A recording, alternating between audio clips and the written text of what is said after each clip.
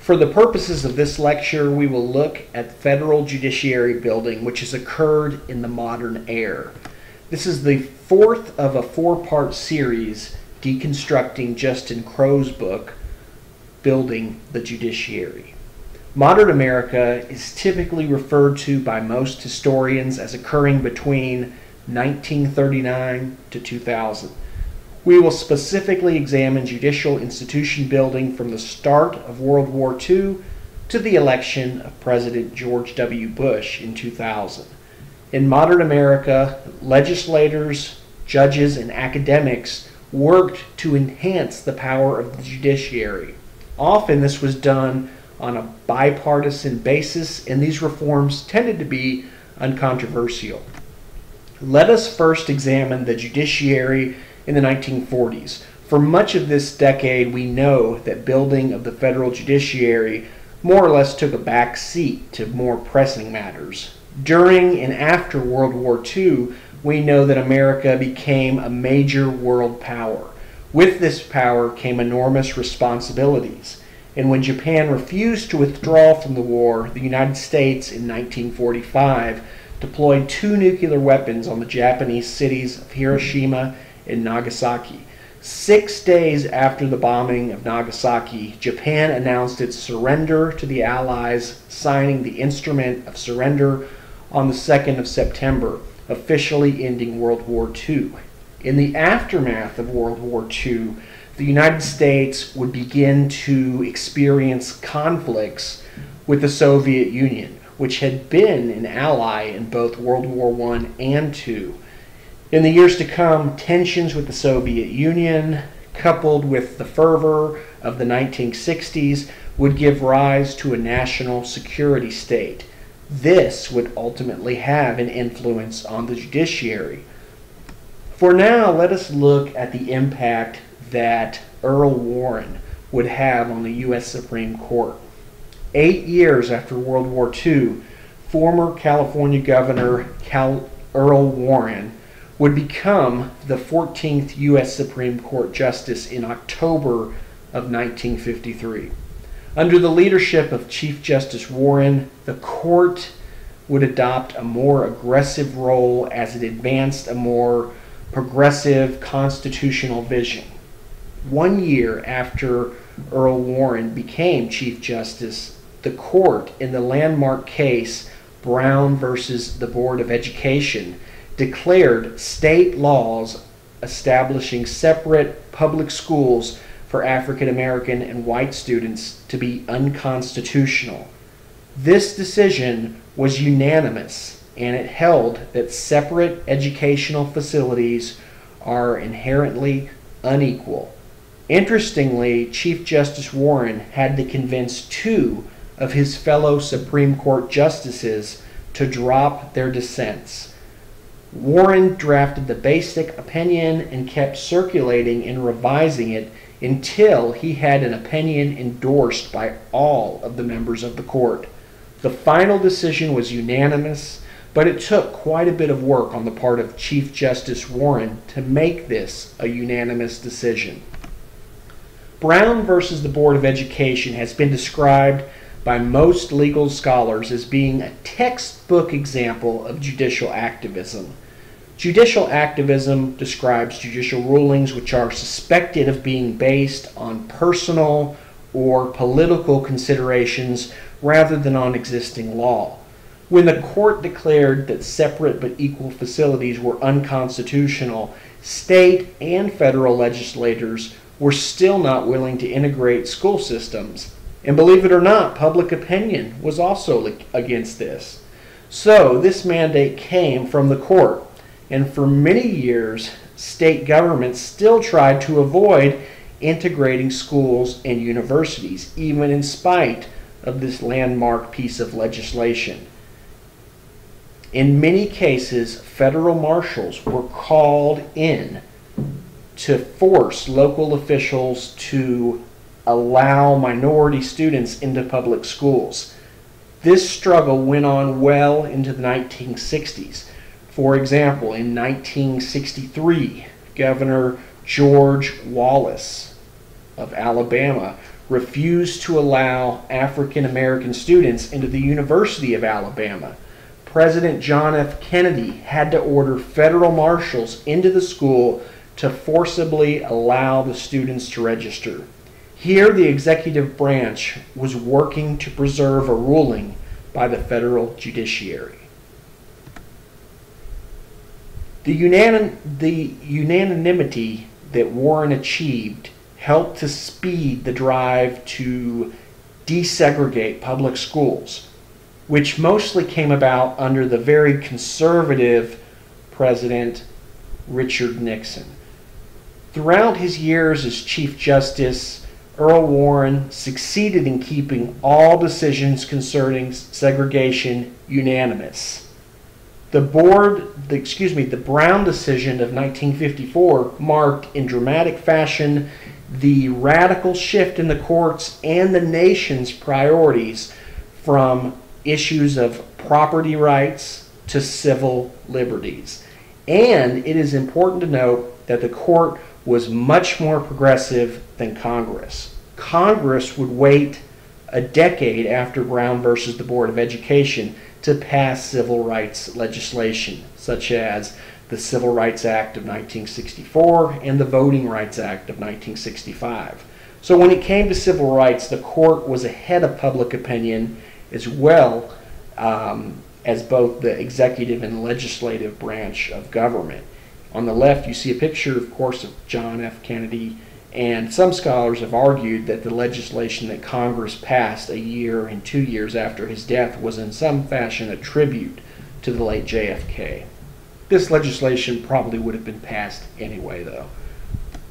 Earl Warren was a more liberal justice than anyone had ever anticipated. Besides Brown versus the Board of Education, the Warren Court made numerous other decisions which were applauded by civil rights activists. In the realm of criminal justice, the Warren Court unanimously ruled in Gideon versus Wainwright that state courts are required under the 14th Amendment to provide counsel in criminal cases for defendants who are unable to afford to pay their own attorneys. And 3 years later, in a 5-4 decision known as Miranda versus Arizona, the court held that both incriminating statements made in response to interrogation by a defendant in police custody would only be admissible in trial only if the prosecution could show that the defendant was informed of the right to counsel with an attorney before and during the questioning and of the right against self-incrimination prior to questioning. These key rulings have dramatically changed the day-to-day operations of law enforcement within the United States. Warren would lead the court throughout the turbulent 1960s, which marked a period of liberal restlessness, which would manifest in protests and demonstrations from Berkeley, California to Washington, D.C. During this 1960s period, young activists embraced a counterculture of ideas about sex, drugs, and identity politics.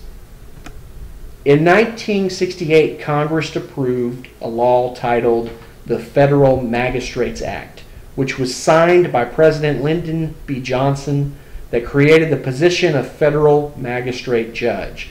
The position replaced United States commissioners.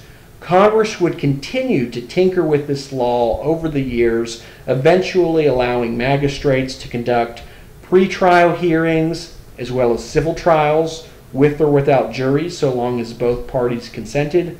Federal magistrates were also given the power to accept plea bargains and impose sentences in misdemeanor cases and preside over probation revocation hearings, among other duties. Congress also expanded the classes of cases that magistrates would hear in later years.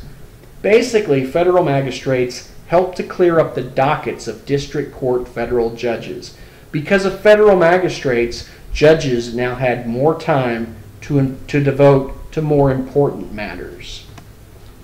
In 1978, President Jimmy Carter signed the Foreign Intelligence Surveillance Act, which established 2 federal courts charged solely with authorizing government responses for electronic surveillance of American citizens suspected to be agents of foreign power. This act was in part a response to President Richard Nixon's usage of federal resources to spy on political and activist groups, which violates the Fourth Amendment to the U.S. Constitution. The Foreign Intelligence Surveillance Act of 1972 was created to provide judicial and congressional oversight of the government's covert surveillance activities of foreign entities and individuals in the United States, while maintaining the secrecy needed to protect national security. It allowed surveillance without court order within the United States for up to 1 year, unless the surveillance would acquire the contents of any communication to which a United States person is party. If a United States person is involved, judicial authorization was required within 72 hours after the surveillance began. What is fascinating is that the Foreign Intelligence Surveillance Act created a court which meets in secret and approves or denies requests for such warrants. Only the number of warrants applied for and those that are issued and denied is reported. In 1980, the first year after its inception, it was this newly created court that approved 322 warrants. This number has steadily grown over the years. In the period between 1979 to 2006, a total of 25,000 applications for warrants were made to the court, and only 9 of these were definitively rejected. And not a single request was denied until 2003. So, one might safely observe that the Special Foreign Intelligence Surveillance Court protected Americans only from the most egregious and unethical types of intelligence gathering behavior. What is even more alarming is that since the 9/11 attacks followed by the war on terrorism, Congress passed legislation that has broadened the scope of allowable governmental action, and it has also limited the work of the Foreign Intelligence Surveillance Court in overseeing intelligence gathering. So we conclude our discussion of judiciary building by pointing to the relatively recent addition of 2 national security-oriented courts in 1978. The creation of the Federal Intelligence Surveillance Court granted the government with intelligence gathering powers while placating civil libertarians by giving the appearance of judicial oversight.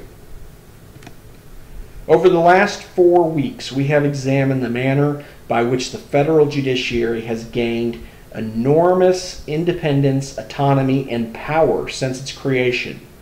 Do you think that the founding fathers of this country could have ever imagined that the American judiciary would become such a powerful institution today? Bear in mind that in 2000, the United States Supreme Court would basically decide the outcome of a presidential election in the landmark case Bush versus Gore, which is without question one of the most significant examples of judicial activism that has occurred in modern America. If you recall from the beginning of our 4-week journey, the Constitution of the United States makes very little reference to the judiciary. Article 3 is quite succinct and comprises less than 1/10 of the Constitution. Even though the judiciary has grown incrementally, it is still a very powerful force to be reckoned with. As you reflect upon the material for all 4 weeks, think about what the founding fathers and framers of the Constitution might have to say about today's federal judiciary.